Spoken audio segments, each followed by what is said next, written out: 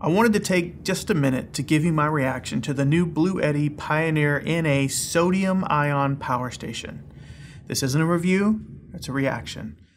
There are several reviews online, so you can check those out, but what you will find in all of them are these basic results.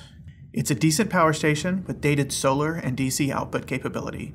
The battery capacity, weight, and inverter capability is not amazing.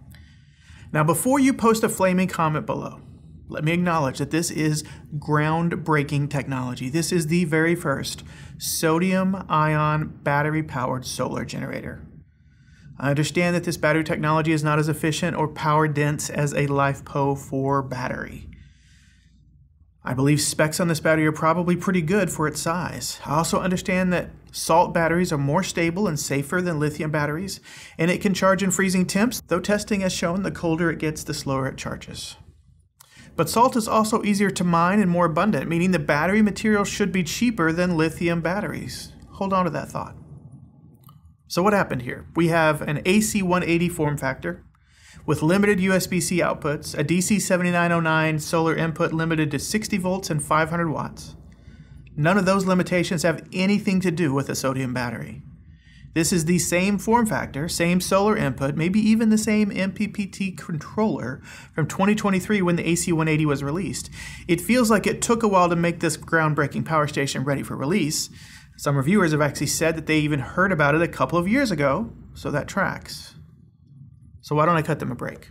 I mean, they are innovating. By releasing this power station, they will move this technology more into the mainstream. This step will hopefully push others to make similar products with similar battery technology. I was actually excited to see this product come out until I saw the price. $800 for a 1500 watt, 900 watt hour power station?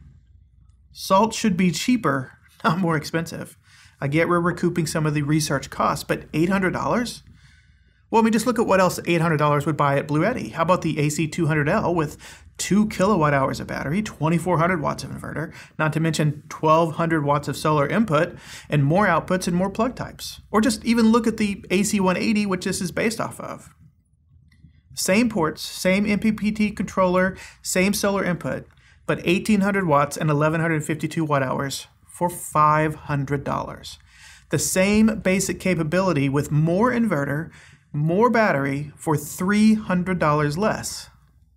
Now, I understand that you can't put 1152 watt hours of sodium battery into the same space as a lithium ion battery. That's power density and all that stuff, how it comes into play. And honestly, if the Pioneer NA was priced at $500, I would probably be telling you it was worth it because of the innovation, but not at $800. This is the issue. This price is ridiculous. I believe it's the highest price per watt hour product that Bluetti is currently selling. I don't know if you remember this or if you were following it when Apple first released the Vision goggle thing. It was very cool, could do a lot of stuff, pushed technology, pushed innovation, but most people are not going to spend over $3,000 for those things. That's what this reminds me of. It's a glimpse of what could be safer power, able to be used in colder temperatures, and it proves that you can make a sodium-ion battery-powered power station. But I don't think this is going to be a commercial success, not at this price. It's just too expensive for what you get. The promise of salt batteries was safe and cheap, and we're still waiting on the cheap.